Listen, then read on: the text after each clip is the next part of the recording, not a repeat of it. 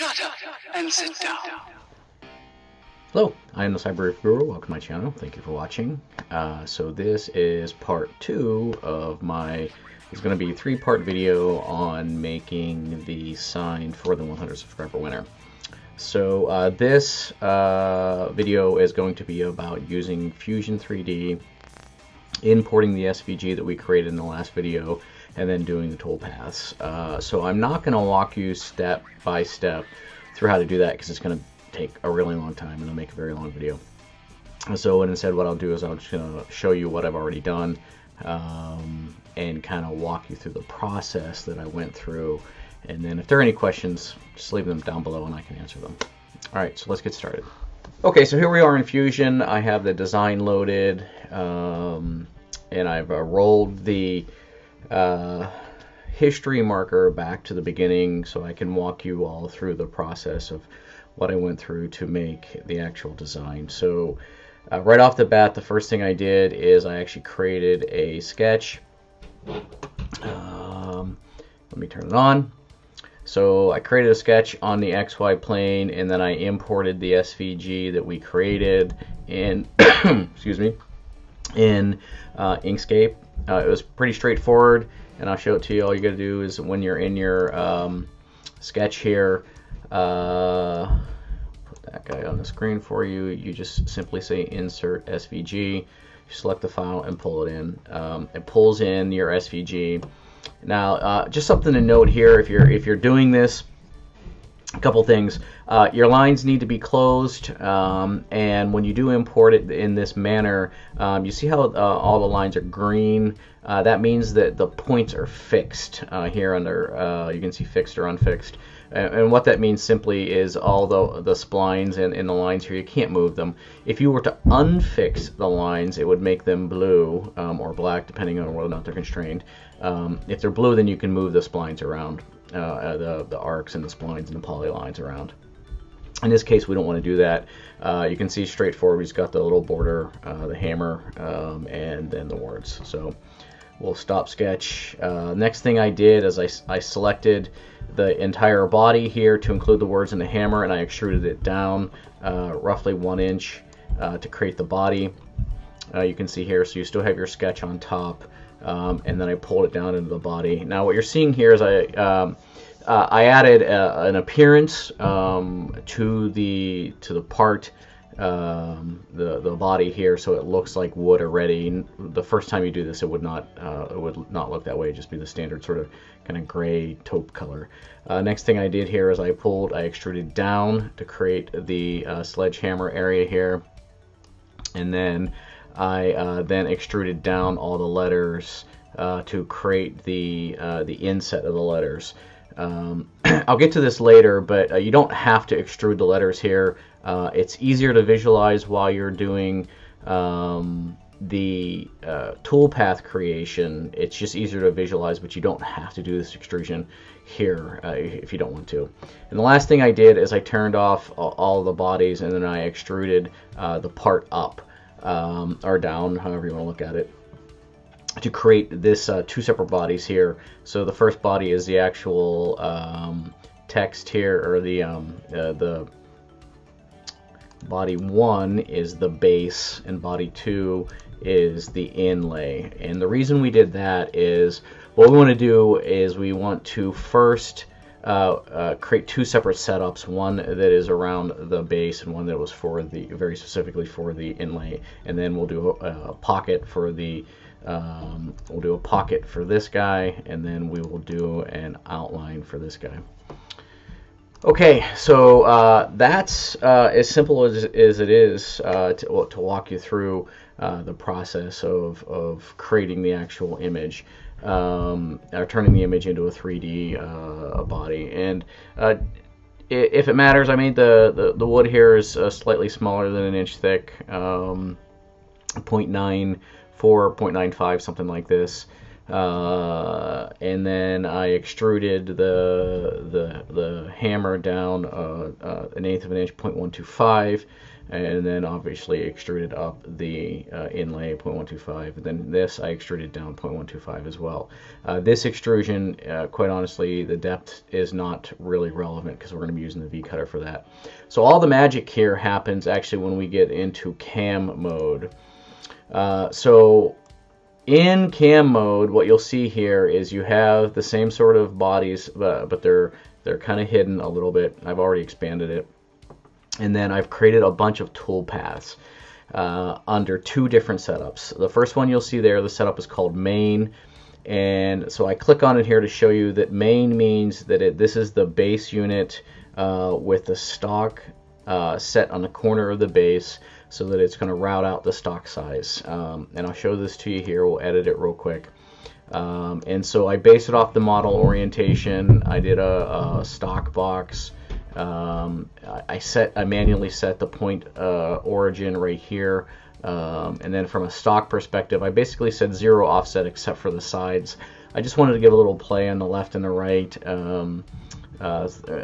You can set it to fixed size, relative size, a variety of other things. I generally use relative from the size of the model. You don't have to, but that's just however you want to do that. All right, so and then the next setup that I did is this inlay here, and what you can see here is the setup for the inlay is a different same coordinate system, X, Y, and Z, but a completely different set of origins.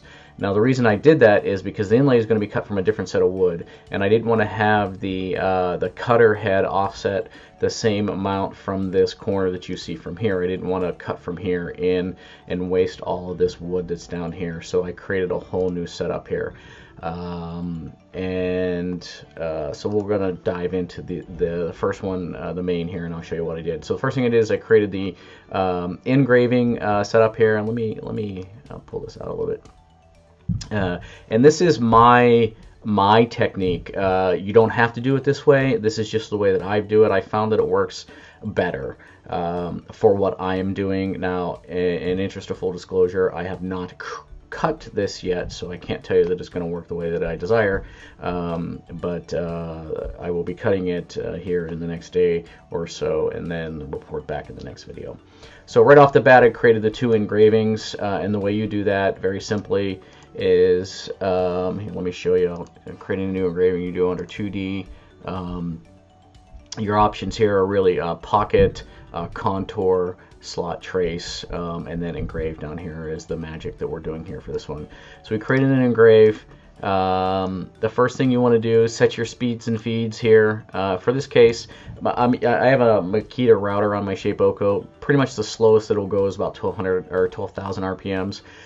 Most professional CNC machines, the fastest they go is about 12,000. So you would normally be cutting at something like 4,000 or 5,000 RPMs. So this is important if you get into professional milling. It's not so important for something like this, but the spindle speed really sets your chip load, and your chip load sets how fast your cutting speed should be. So in this case, for the engraving, I set the spindle speed here, and then let it auto compute the speeds and feeds for the cutting, lead in, lead out, ramp, and plunge. The last time I did this, these numbers seem to work fairly well.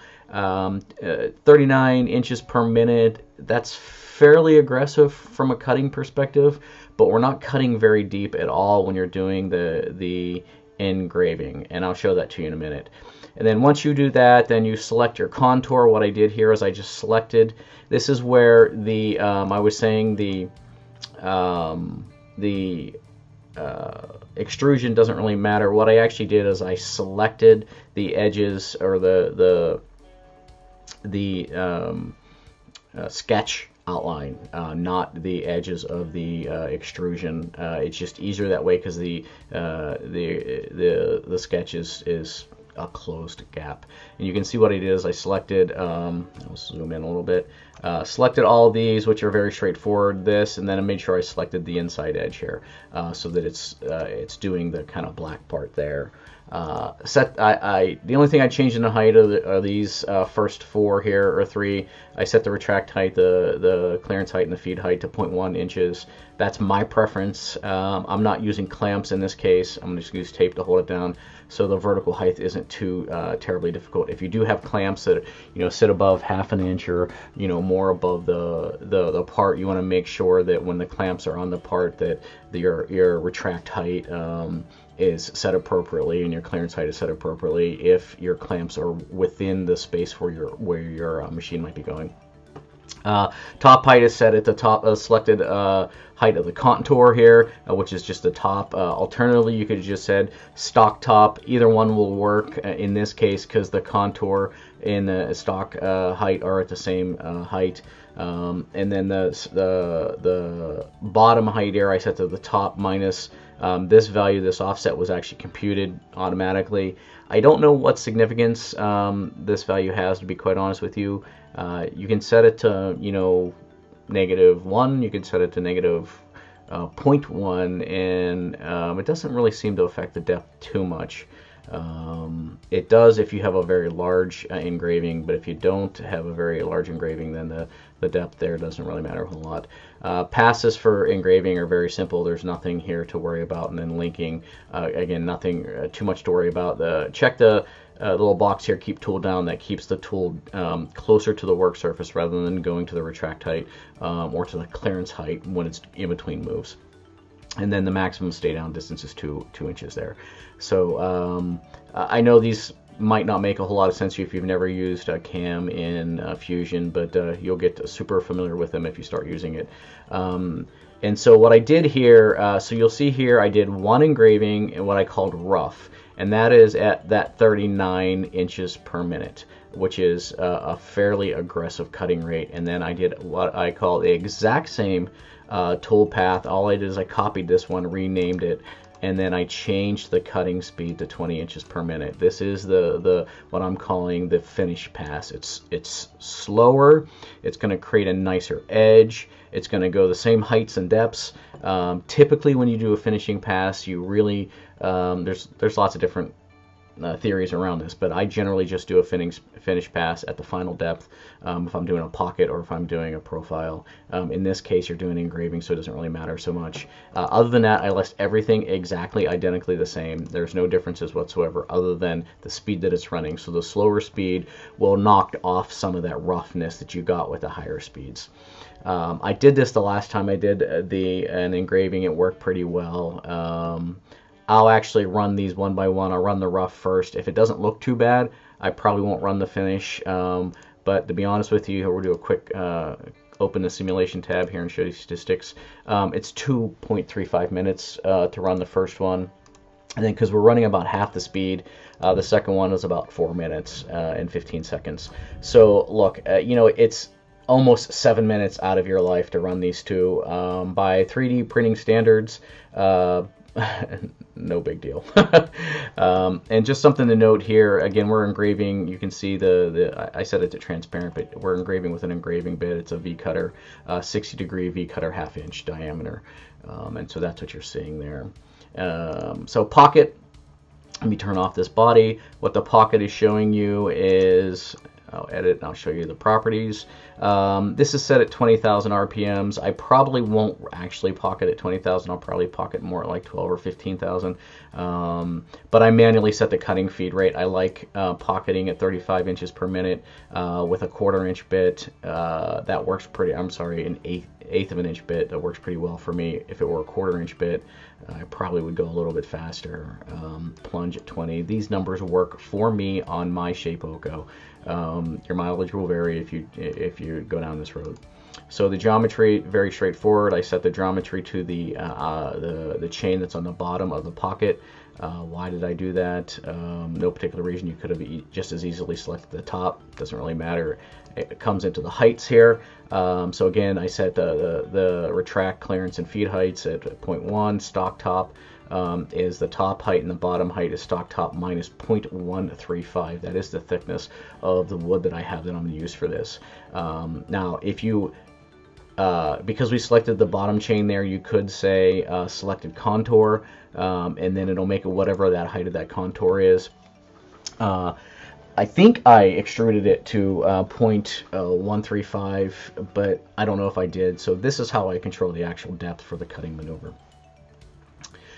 So we got that pocket. The passes here, this is very important for a hobbyist grade machine like the Shapeoko here. You want to make sure that you do select multiple depths. In this case, I'm using, I guess I should have showed you here, I'm using a 1/4 inch flat end mill. Oh, you know what? I'm using 2 flutes, not 4 flutes. So why that's important, the feed per tooth rate changes, and that changes your chip rate. In this case, it doesn't really matter. I'm not going to change anything, but I like to keep it consistent.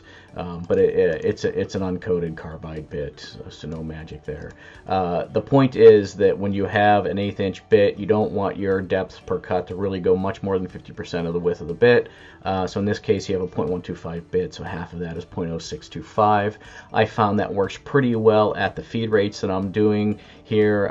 You could speed up the feed rates to, probably 60 inches per minute if you wanted to go at, 0.05, 0.04 depth per pass here. The shallower you go, the faster you can go. I will tell you, however, that for the Shapeoko, the faster you go, the less accurate cuts you're getting. And because this is an inlay, accuracy is pretty important. So 35 is about as fast as I will go for the pocket and for the profile. It's important on this machine, again, this is something I found, to use climb milling. What climb milling means is it's cutting into the wood this way, the way the router bit is spinning, so it's actually pulling the bit into the wood. That keeps it tighter to the wood. It gives you a more accurate cut. This is what I found. Typically, conventional wisdom says you don't do climb milling ever, because it is pulling into the wood. It could grab, it could tear, there's lots of bad things can happen. It's just a harder cut. I have found for the Shapeoko, for whatever reason, for the pocket, climb milling works for me. And we'll get to why that's important later. Stock to leave, I'm not doing any of this for this particular thing. Linking, not a lot of magic here. I don't use lead ins and lead outs whenever I do the pockets. It's just my preference. But I do use a ramp, and what that means here. So what? Cancel, and then I should have just. Yeah, we'll do the generate tool path. We'll show you what this means. So the helix lead in here, you can see what it does is it comes in and it spins in slowly into the wood. That creates a nice smooth cut into the wood rather than a direct straight vertical plunge. What I found is in wood it's not too bad, but if you use an HDPE, when you plunge into it, it creates those little spirals. They stick to the bit and then things get kind of crazy. So this is the 1/4 inch pocket tool that we're doing here. I'll show you, if you turn stock on here, I'll show you a quick simulation of it. Let's do a little bit of play here, and I'll speed it up. You can see how it spins into it, and it's cutting it out like that. And then I'll speed it up a little bit more. It's going to do the profile. It's going to come down, do the handle. For whatever reason, it did a retract there. I'm not sure why. I would prefer that it didn't, so they didn't have this second helix here, but it is what it is. It's fine. And then it starts the second pass here because we're going slightly over 1/8 of an inch deep, and we're going at slightly less than 50% of an eighth. So it's going to do actually 3 full pass because we're going down 0.135 from the 0.0625 depth per cut. Okay, so there's no magic there. It's doing what we want it to do. You can turn the stock off. You can see the tool pass manual or the actual cut there. So let me close that. All right, so next is the profile. So this is where I found it gets sketchy for thick woods. So I am doing a relatively fast cut at 45 inches per minute. and a very relatively large cutter, which is a 1/4 inch cut. And now I have tested the Shapeoko up to 80 inches per minute, which is almost twice this speed. With a 1/4 inch bit, it cuts fine. 80 is about the stretch where you get a little bit of chattering depending on the depth of cut. So geometry again, top plane, there's no magic there. I did add tabs. Here you can see here tabs here and here on the side. So what are tabs? Tabs are where it doesn't cut out the material, it leaves it attached to the base plate. Why did I do that? I'll get to that in just a minute. Same sort of settings here. Again, we're going down 0.95 inches. This is something that I'm gonna, when I actually get the wood cut and I bring it in and get it humidified to the temperature of the room, I will measure it again and then make this adjustment before I export the G-code. All right, so here we go. This is where we're going to get to this, why these depths of cuts is important and whatnot. In this case, I mentioned earlier, we don't want to use climb milling a lot. I want to use conventional milling here, and you can see the little picture it pops up here. Conventional is where it's the cutter is moving with the grain of the wood, so it's actually more likely to pull away from the wood than pull into the wood. You can see with climb milling here that it's actually spinning into the wood, so it has a tendency to pull into it. Okay, so this is a 1/4 inch bit, and I mentioned earlier you don't ever want to cut deeper than 50% of the width of the bit. So theoretically speaking, we could cut at 1/8 of an inch deep, which would make this go pretty quickly. What I have found, it's just this machine or whatever, if you cut at that depth, I have found that it has a tendency to occasionally grab the wood, kick out and rip the wood off the tape that holds it down, or cause all sorts of delirious effects. It's inconsistent. I haven't nailed down exactly what's going on. I think it has something to do with the fact that I was doing climb milling for a while, but it always seems to religiously happen when it's on the close to the end of the cut, where the depth, the cutter is pretty far down into the pocket, or the profile in this case. It usually happens between the last or the next to last cut. It'll grab the wood, it'll pull the wood in, and things will go all sorts of crazy. So how did I counteract that? First off, I'm using conventional milling, that helps. Secondarily, the step down, I made a very small 0.05. 0.05 means we can move fast. 45 inches per minute, I've pushed it as high as 60 inches per minute. I'm not going to do it for this case. If I were farting around and I just wanted to do an experiment, I would definitely do 60. I am fairly confident in the high 90 percentile range that 45 will work fine. I've done it before. I'm going to do it this time. When you keep a very small roughing step down, it zooms through the material very quickly, especially when you have a big thick bit. And then, so what do? Then I do this thing called rough final. And then it does a finishing pass. Finishing pass here is slower, and it creates a nice smooth edge around the outside. And you can see here, I guess it's here. No, I don't know where it leaves a little bit, and there's a finishing path. I can't remember how much it leaves. I don't know where that is right now. These little options here, you can see finish only at final depth actually should be checked, to be quite honest with you. We only want a finishing pass at the final depth. Actually, I lied. We don't want a finishing pass at all for the outside. We're just going to sand it off anyway. We'll do a finishing pass on the profile. I'll show it to you in a minute, as well as a stock to leave. And then linking here, kind of the same settings, a 5-degree ramp angle here. The difference is the maximum step down is pretty large. I haven't quite been able to figure out what this value affects directly, because you never want to cut more than 50% of the width of the bit deep. But this thing's saying the maximum step down is almost 3 times, actually 5 times the size of the bit. So I'm not sure what this is telling me. I've had pretty good luck with this value though on this cutter. So it is what it is. Your mileage may vary. Again, Okay, the last thing we want to show you is the profile of the inlay. Okay, so let's turn this body off. Let's turn this guy on. And you, by the way, you can see the tabs here where it's not cutting out. So, okay. So here is the profile. You can see it's very much like the profile of the outside, except you'll see here at the bottom there's actually two lines right near the bottom. This is the finishing stage, and if I actually go to the top view here, you should be able to see the stock to leave. Well, maybe you can't. All right. So, oops, cancel close. I wanted to edit this guy.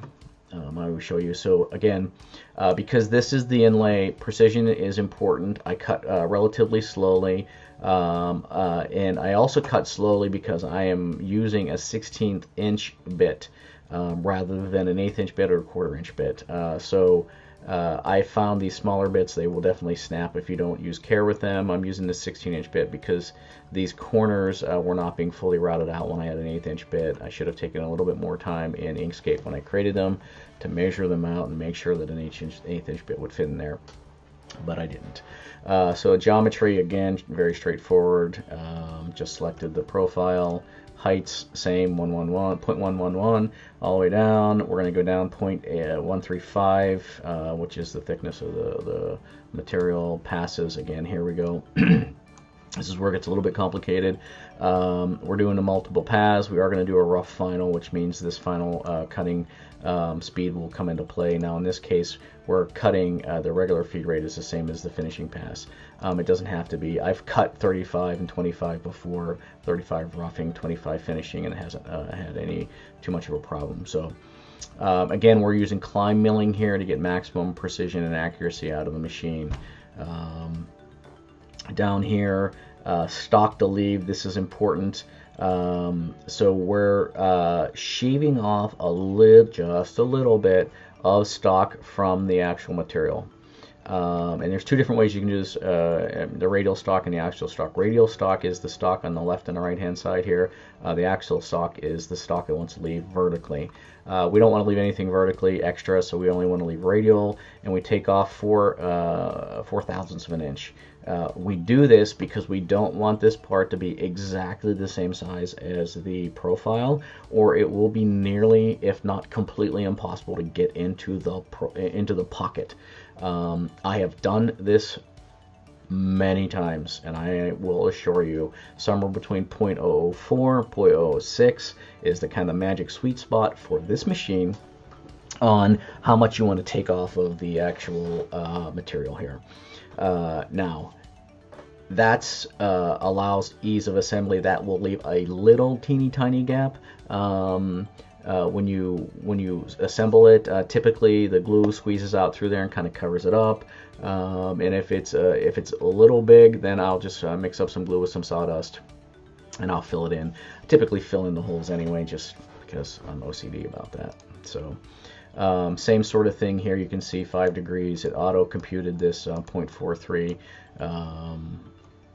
Again, not sure what this value is because it's fairly large for a 0.03125 bit. So, all right, so that's it. Those are the cam operations for the plate. And so we'll turn the body back on here, and so hopefully when it gets done, you will oh, I did want to show you before I go too far, I want to show you the simulation of the engraving here. So let's go ahead and click on that. So why did I extrude it earlier? Well, it just helps with the simulation, and I'll show you why here. If I turn the stock on and I'm going to run this simulation, here you go. You can see what it's doing is this is what the machine is going to plan on doing, right? Well, if we didn't do the extrusion, what we would see right now is just the flat stock body. We wouldn't see this actual engraving at all. And so you wouldn't be able to tell if it was actually doing what you wanted it to do. And so again, I've done this a handful of times, and I learned that the extrusion is not necessary from a pure cam perspective, but it helps with the visualization of what you're doing here. And so what did we see here? So you can kind of see here, this black part right here is where the bit went all the way down to the target depth, which is 0.125. These kind of like glossy shaded parts are the angles that it's cutting at, and you can see if we kind of zoom out and roll forward a little bit. I don't want to get that top light in there too much. There's not a whole lot of black that you can see, so it's not really cutting at that target depth very often, and that is exemplar of this engraving operation. Is it's going to use this V-cut to carve the width out irrespective of the depth. So if you can get the width here, like for example here, if you can get the width without going deep, then it's going to do it, and it's going to respect these outside boundaries here, regardless of the depth. So again, in the actual engraving where you set the depth, I just simply don't know what that value does because it never goes there. And I'll show you actually. Let's do a front view, and I'm going to turn off the body here. You can see this is, turn off that body too. This is the actual tool path from a Z perspective or a Z perspective. And I'm going to kind of rotate out a little bit so you can kind of see what's going on. So this is the at, right? And the green here is a plunge operation, and the blue is the actual cut. So if we go straight from the front, what you're seeing is these vertical pull downs are the actual vertical maneuvers, and then the left-right swoops in here, and then the yellow and the green here. The yellow is a rapid, and then the green is a plunge. So you can see it's not really, and let me turn this body back on, it's very rarely ever cutting at that full depth of 0.125, 0.135, very rarely, even though, I'll show you again, under heights, it said right here, negative 0.41, right? So almost half an inch deep. It says that that's what it's cutting down to, what the bottom height is. But you can see, very rarely, if at all, it cuts further than 1/8 of an inch. So again, I don't know what that value is. I've toyed with it. I've set it super deep. I've set it not so super deep. I will tell you, if you set it very shallow, it'll respect the depth. It won't go as deep as it needs to, which means it won't get the width that you're looking for. And I think it actually generates an error, to be quite honest with you. I haven't tried that out. So there you go. That is the Fusion tutorial. Okay, so I hope you enjoyed that video. It's a little bit long, but I kind of wanted to walk you through the process. Wasn't nearly as long as if I had walked you through actually doing the entire process, but I hope you got a good sense of kind of the complexities. The 3D modeling in this case is really a minuscule part of the total toolchain operations we're doing here. But ultimately, what it ends up with is G-code, just like 3D printing. So we're going to export those G-codes. We're going to, and then run the G-code against the machine here, hopefully in the next day or two, and then get some video of that and show you the output. If it doesn't work, maybe there will be a part 4 of the video. I'll show you the mistake, and then how to fix it if I can. So if you like the video, please give it a thumbs up. As always, if you don't like the video, I would appreciate a thumbs up anyway. Leave any questions or comments down below, and any suggestions down below. That would be awesome. Don't forget to subscribe. Where is my subscribe? You can subscribe down. Hold on. Where the heck is it? Down there. The little Cyber Reef Guru CRG down there, and then I'll put a subscribe button probably up there. Something like this. One of these days I'll learn my left from my right. So anyway, all right, so hey, thanks everyone. Thanks for watching. Have a great day, and we'll see you soon.